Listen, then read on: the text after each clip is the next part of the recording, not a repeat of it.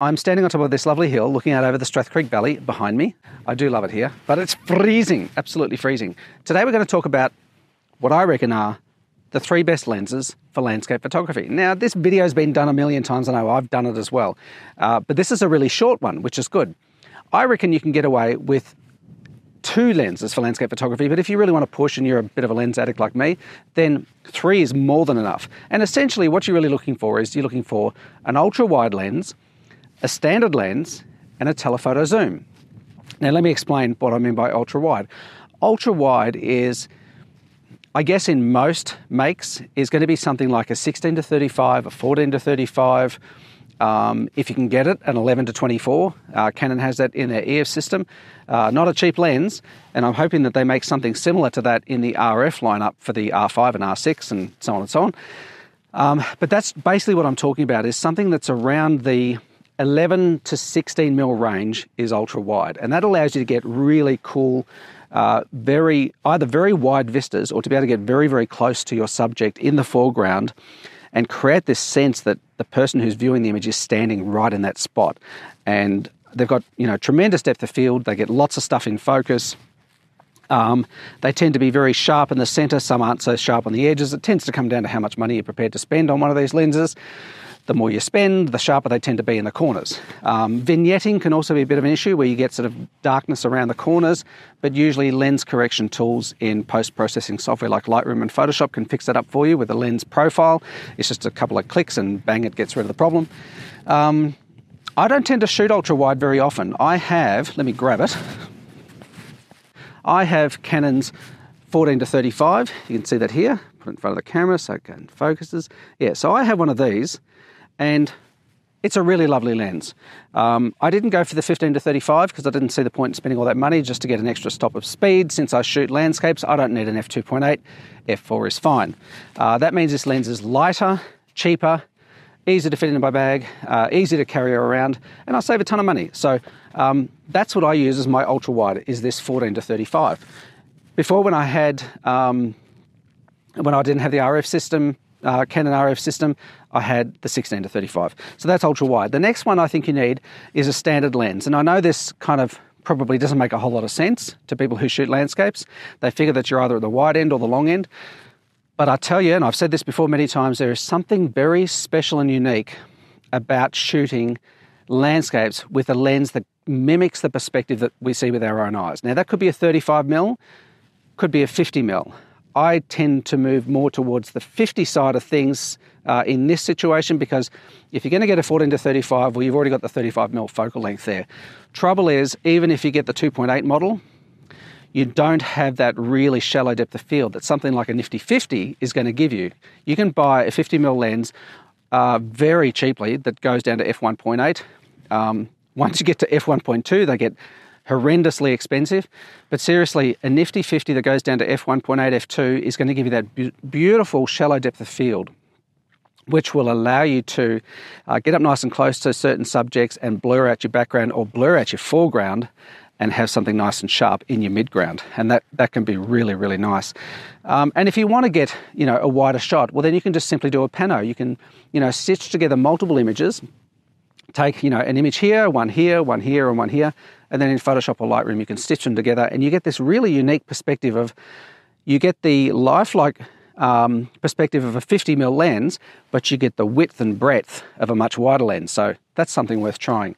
So ultra wide, something like 14, 15, 16mm for those really unique, immersive, up close and personal landscape shots of, say, a rock in the foreground or a bit of a fallen tree, or some foliage or something like that, or the grand vistas where you want to get lots in.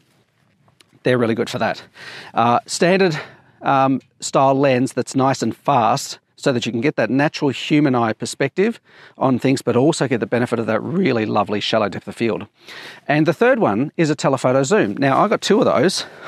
Oh, and incidentally, while we're at it, this is the nifty 50.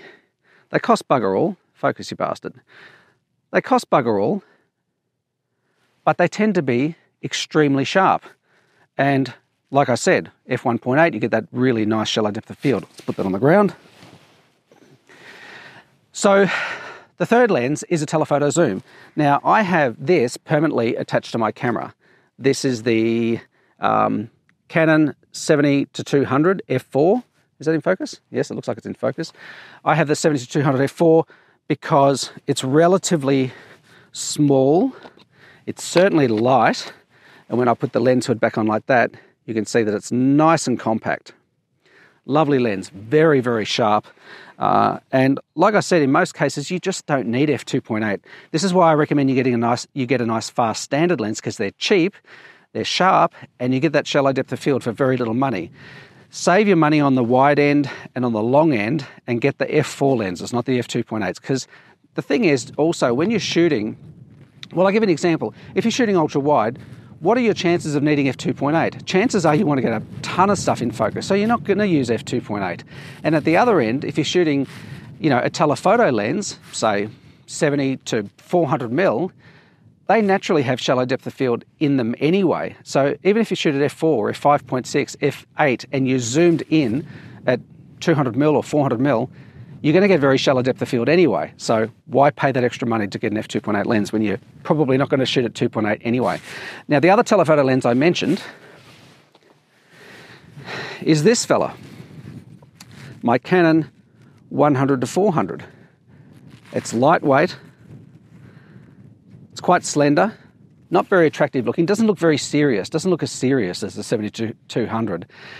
But I've had the serious version of this lens before. I had the EF 100-400, lovely lens, really sharp, beautiful thing, but bloody heavy.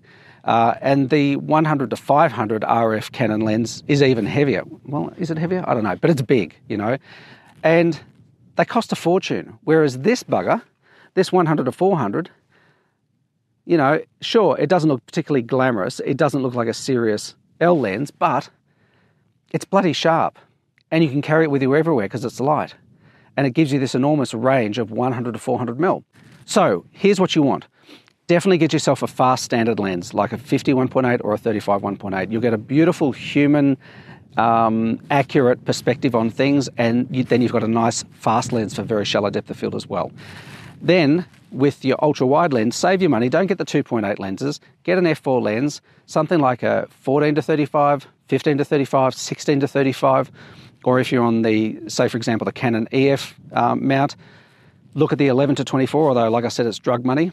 Then at the long end, get yourself either a 70-200 or a 100-400. Either of those really is going to be fine. The 70-200 is probably a safer bet because if you've got yourself a 35 or a 50 standard lens for, messing around with shallow depth of field and that kind of stuff, you don't, I guess, want too much of a gap between that lens and your next lens. So a 70-200 is going to be super versatile, very sharp. And if you need to, you can always crop in on your images to get, closer. Or you can get yourself an extender, a teleconverter, and give yourself that extra range. But seriously, if you left out the 70-200 and went instead for the 100-400, especially the Canon RF 100-400, seriously, you're not going to be disappointed. It's a brilliant lens. And if you don't mind the weight and you don't mind spending the money, then the best choice, at least in the Canon RF lineup, would be the RF 100-500. That is probably what I would buy if I didn't have the 70-200 or the 100-400. I'd just get the 100-500. Anyway, that's it for me. I'm freezing my tits off on top of this hill here. If you enjoyed this video, please do give it a thumbs up, subscribe if you haven't already, and hopefully I'll see you in the next video. Bye for now. For more on this subject, just click here.